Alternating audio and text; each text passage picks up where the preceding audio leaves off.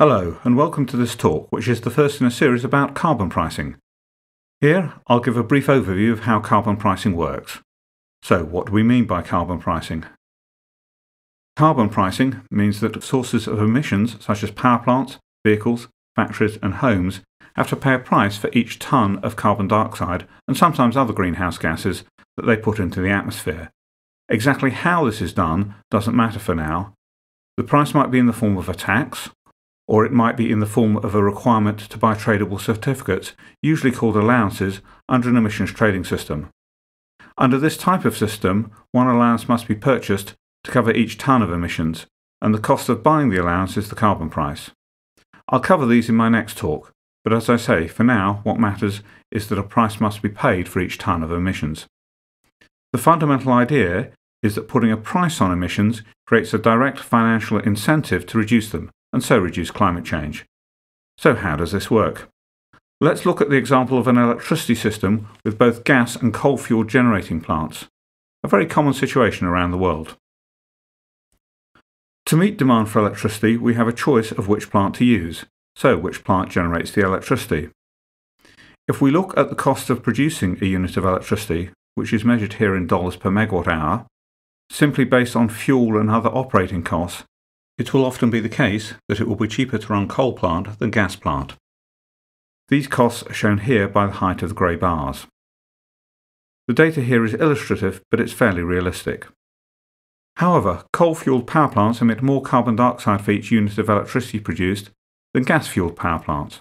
This is mainly because coal is an intrinsically higher emitting fuel and creates nearly twice as much carbon dioxide per unit of energy as does gas.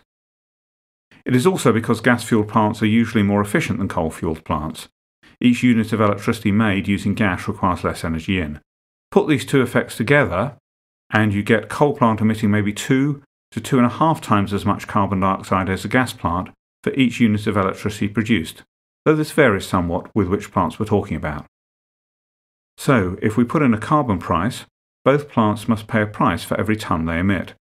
The increase in cost for the coal plant is much greater than for the gas plant because its emissions are so much greater. This is shown by the green bars on the chart. If it emits 2.5 times as much, then the cost of the emissions will be 2.5 times as great. Instead of being cheaper to run the coal plant, it is now more expensive.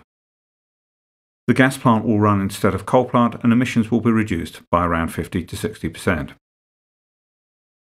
The total cost of generating electricity increases, and this will typically feed through to prices to households and businesses. This may reduce electricity use as a result, leading to a further reduction in emissions. But this effect will usually be much smaller than the effect of switching fuels. There are many other examples of carbon pricing working in similar ways. Indeed, one of the advantages of carbon pricing is that it can create incentives over many different types of emissions. For example, when making an investment in industrial production, a carbon price will help create incentives to install more efficient technology with lower emissions.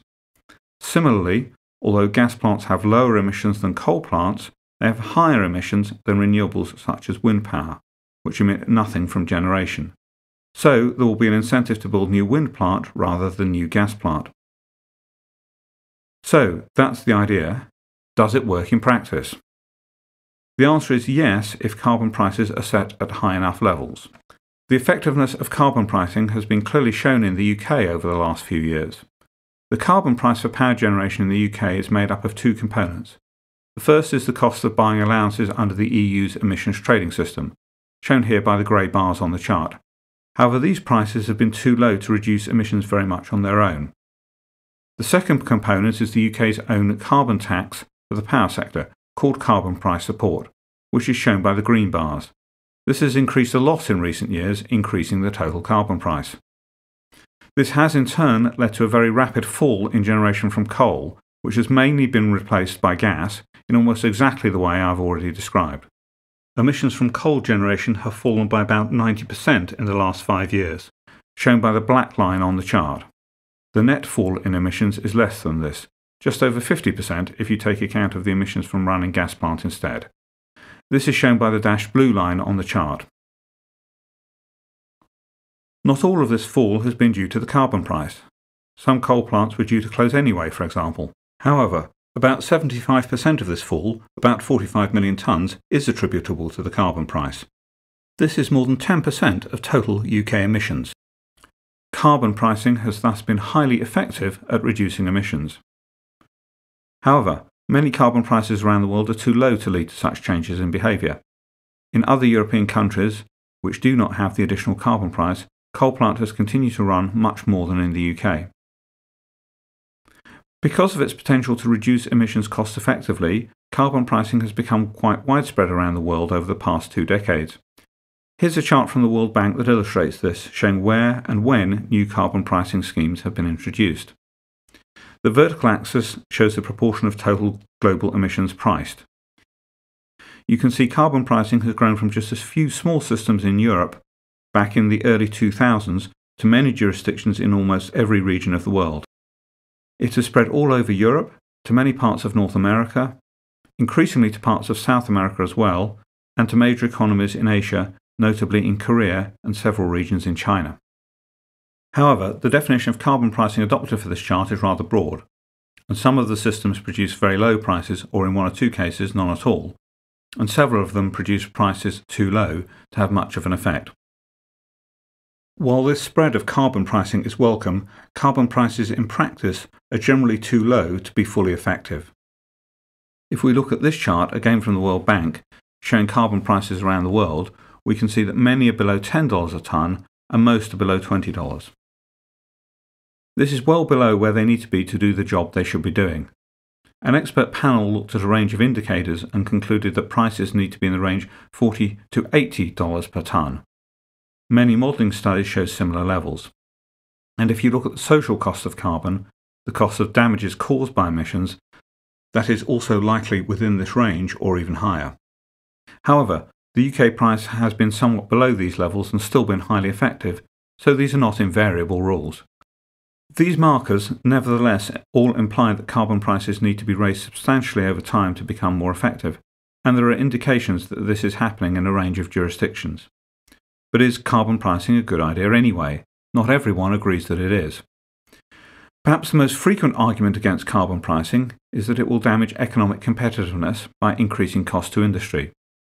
In fact, carbon pricing has very little effect on the competitiveness of most of the economy. There is a risk in a few sectors where emissions are high, so carbon pricing can lead to a large increase in costs, and companies face international competition.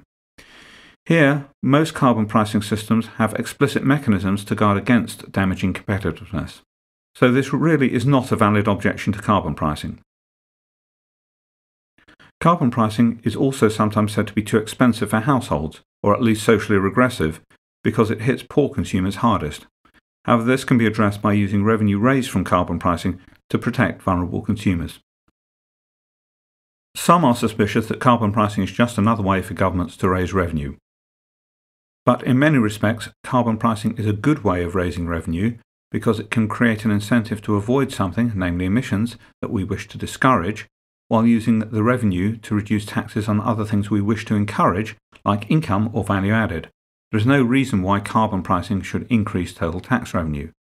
For example, in British Columbia, the carbon tax is revenue neutral, with revenue raised balanced by reductions in other taxes, notably income taxes.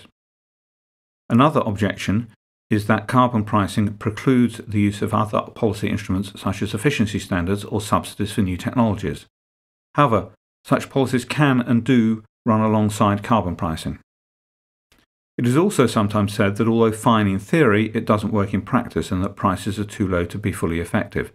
However, a price of say $15 per tonne, while too low, is better than zero, and prices too low is a reason for making prices higher, not abolishing them completely. Finally, some have ethical objections to, as they see it, commoditizing or selling nature, extending markets to where they don't belong. It's true that the overall objectives for emissions reductions must be decided by ethical considerations. However, this does not preclude the use of carbon pricing as a tool for helping get to these objectives, and it is surely better to price nature than to give it away free to polluters. My own view is that objections to carbon pricing can all be addressed by appropriate design. Indeed, there is now increasing evidence that acceptance of carbon pricing increases as it is introduced and people see the benefits. So, in summary, carbon pricing creates financial incentives to reduce emissions. It is increasingly widespread around the world. It can be effective if prices are at adequate levels, but in many cases they are too low at present. And there are some potential obstacles that need to be addressed by careful design. I'll pick up on many of the issues raised here in subsequent talks. Thanks for watching.